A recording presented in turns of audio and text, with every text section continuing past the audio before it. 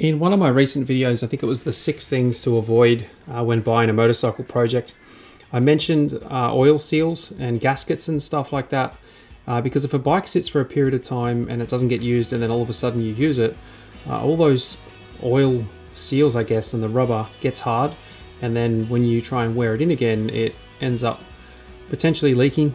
And here's a perfect example. This one here is pretty much, this is only a tiny bit. I had a rag sitting down here before I put this stand under it, and it was pretty much soaked. You can just see it running down there, and there's a big drip, so it needs replacing.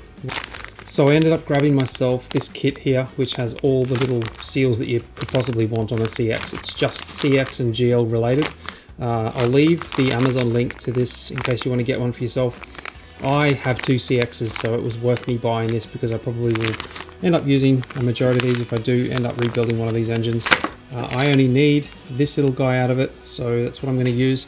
I'm going to pull this one out, and hopefully it comes out easily enough, and I can just replace it with that, and that'll stop that from leaking.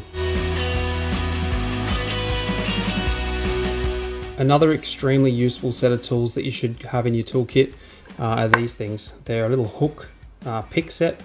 Different ones, obviously you've got different angles for different things, but to try and remove O-rings or trying to obviously get this little guy out is awesome. Like even the fork tubes, when you've got like the actual tube and you've got a little rebate that sits about this deep, and then you're trying to clean that little bit of gunk that's in there so you can get to the circlip.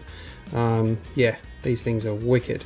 So I'll leave a link in the description to a set of these. It doesn't matter what brand you get, you're not going to break them unless you're super crazy being silly with them.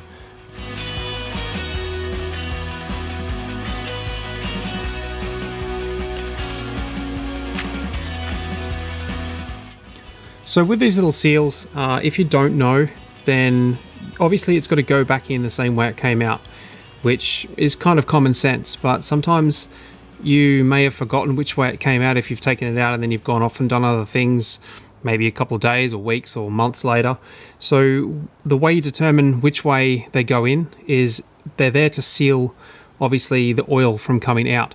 So this little hollow section at the back, if the oil hits that and expands, it's going to keep it sealed, generally speaking. So the best way to do it is make sure that the opening faces where the oil is, so like that.